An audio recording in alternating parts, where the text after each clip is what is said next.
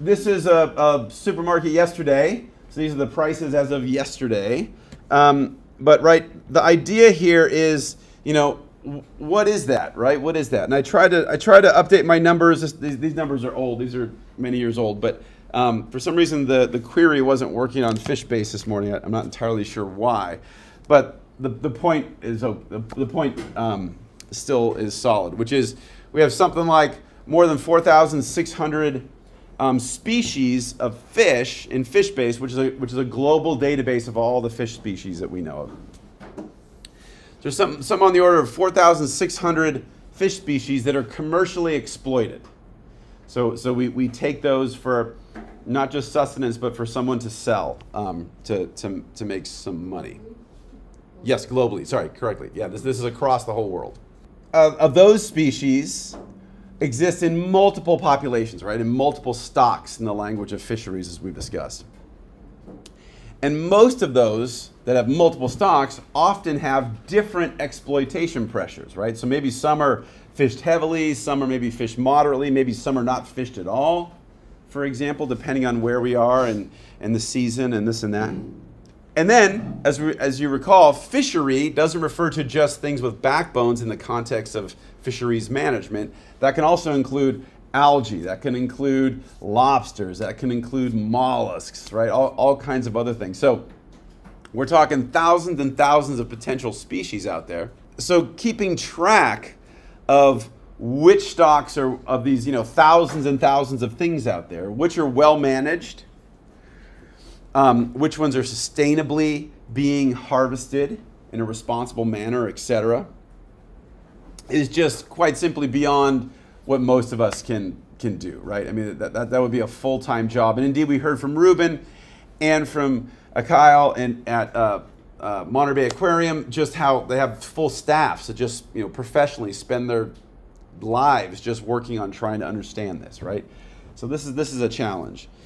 And so obviously we do need some kind of clear type of certification. The guides are helpful. Certifications, though, are really also probably what we need ultimately. We don't have those for the world yet, but we need something to help us understand this system. And so the key aspect of this is this. Well, there's several aspects, but probably the most important one I would say that's people recognize early on as one of the biggest barriers is simple traceability. So when something says it's a salmon, is it a salmon and where did it come from? When they say Alaskan salmon, did it really come from Alaska or did it come from elsewhere? And so the general idea, as you recall, with one of these approaches to certification in the context of traceability, that would be we'd go through, let's say, the certification process, let's say it's MSC, and we go through that. Okay, cool. Then once that tissue, that animal is harvested, it would go to a primary processor, and sometimes that's all that happens, and sometimes then it goes right to us. But usually it'll go to, so that would be on the dock where they sort of gut it and flash freeze it, let's say. And then it goes to another processor that might do something like, let's say, bread it and steam it or parboil it or whatever. Then it'll go to some distributor and wholesaler, and they will buy it, and then it'll go to their warehouse, let's say, or distribution facilities or what have you. And only then does it get, in most cases, does it get to us. Do we get to see it at that point of sale where you guys are now surveying your markets and surveying your restaurants? And so the question is, let's see how this works. Let's see how this works. So, so the basic question, right, is as you guys are encountering, and a lot of times you guys are putting, I don't know, because you're asked the wait staff and they say, I don't know, it's some kind of fish. You're like, okay, well, where is it from? I don't know, the sea, right, or North America or something. So we're trying to get as much info as we can, but as you guys are finding, oftentimes we run into a blank wall, right? Okay, so here are the racks on a local supermarket yesterday afternoon, and check it out. There's I see some MSC seals up there, right? And so let's take a look at this one individual package that I bought yesterday, which is right here. So this is this bumblebee wild caught salmon. So the front of it has the trademark logo, the Marine Stewardship Council logo. So clearly this fishery has paid to be audited. It's gone through the auditing process. It's been deemed that it's well managed, well regulated, etc. Okay, cool. So we got that. Now we want to know, hey, so what's going on? So we flip to the back in this case, and it has some stuff. So obviously, first it has that MSC logo that tells us that this is you can have confidence that this is a well-regulated fishery. But with traceability, we should always be able to double check, right?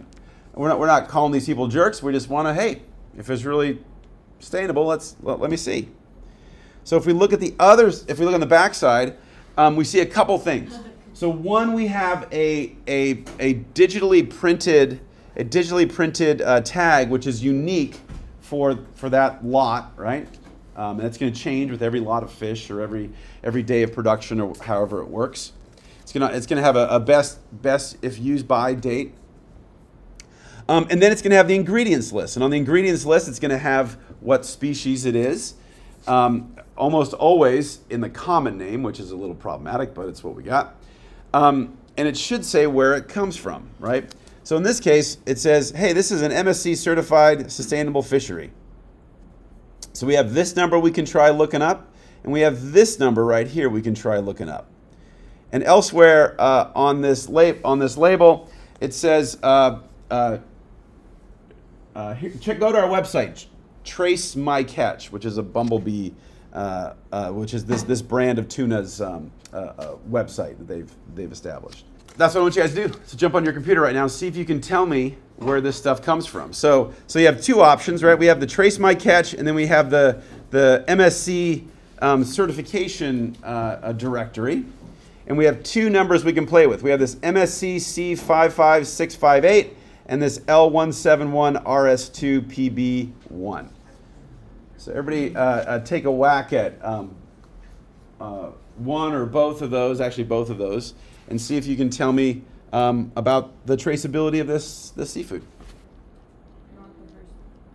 Okay, so Allie found it. Anybody else find it yet? Okay. So two folks found it so far. Okay, so people have taken a shot at the different combinations. So look, raise your hand if you have some data on what this fish was. Only 6 of you guys. Okay, cool. So folks have found information about it. Which did you use? Trace My Catch? Use the MSC certification directory? And which ones you use? You use the L171 or the MSC? Yeah, so the MSC seemed to have worked on this one. I don't want to cut us off. Did anybody find anything different than that? Okay, right. So this is actually, so this MSC is the production, is the infrastructure certification, right? Saying that these folks are following the rules and they're all legit and all that kind of good stuff, which is an important thing. But it's not the individual lot of the fish, right? So that number from this producer that's doing seafood is going to be the same no matter where they get the items from, right? I mean, I shouldn't say where they get because when they agree to get them from a certain area, but still, you guys get the point. Okay, so interesting. So would you call that traceable? Yeah, I don't think I would. I don't think. So in other words, this seafood item itself, this one individual packet of, like the tissue that comes in here, I don't know if I would call that super robustly traced. So let's try a few others. Oh, sorry. So and where was it from? Where was it from? Yeah, so it was a processor in Thailand. Have a lot of salmon in Thailand. Just FYI. Okay. So, which is again, as we mentioned, we talked about this in the context of the squid fishery. How, by biomass, our largest fishery here in California, and we essentially process none of that seafood. That all that tissue goes overseas to China, is processed over there, then comes back to us for our markets. So this notion of where is it processed is a challenge.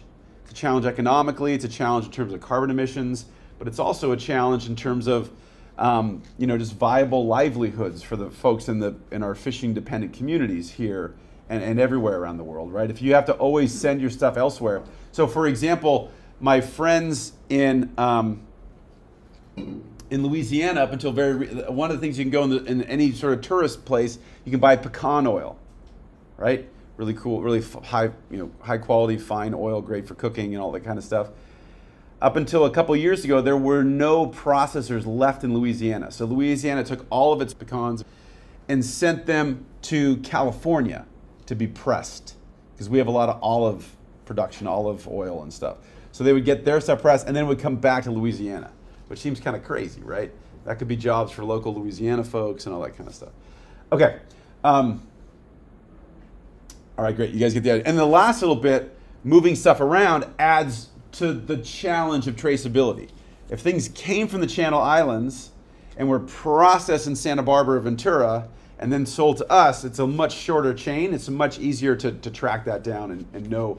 And those folks selling it to you would have a much higher confidence what was there, right? It's not surprising when you go into some of these restaurants and say, where's it from? Like, oh no, because that item might have gone across the world potentially a few times just to be prepared for, that sales thing that you guys encountered. Okay, so next, there's lots of stuff there, right? All these things have, yeah, Brendan. Good question. So when I was doing the grocery store thing, you can say harvested in country X, processed in country Y, but you only have to say the last stage that it came from. So, it's imperfect, right? It's imperfect. If it was really just catch it, throw it on the plane, ship it here, it would be pretty straightforward. So that's why, the restaurant's a restaurant, but that's why in the markets, that's why I said, if look on the label, and if it says processed in whatever or distributed by wherever, write that down, right? So let's try a couple more examples. I bought a few other things that are all supposedly third-party certified.